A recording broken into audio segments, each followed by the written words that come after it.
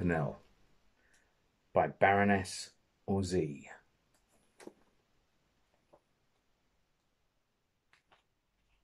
Chapter 1.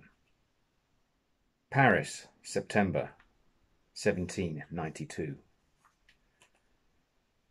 A surging, seething, murmuring crowd of beings that are human only in name, for to the eye and ear they seem naught but savage creatures, animated by vile passions and by the lust of vengeance and of hate.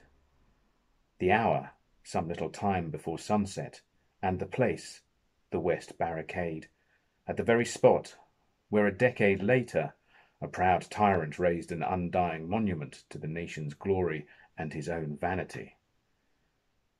During the greater part of the day, the guillotine had been kept busy at its ghastly work. All that France had boasted of in the past centuries, of ancient names and blue blood, had paid toll to her desire for liberty and for fraternity. The carnage had only ceased at this late hour of the day because there were other more interesting sights for the people to witness. A little while before the final closing of the barricades for the night. And so the crowd rushed away from the Place de la Grève and made for the various barricades in order to watch this interesting and amusing sight. It was to be seen every day, for those aristos were such fools. They were traitors to the people, of course. All of them. Men, women, and children, who happened to be descendants of the great men who since the Crusades had made the glory of France. Her old noblesse.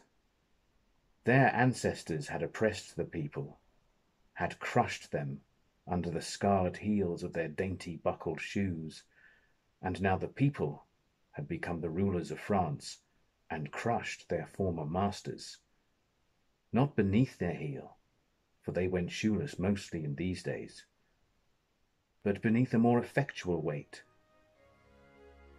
the knife of the guillotine.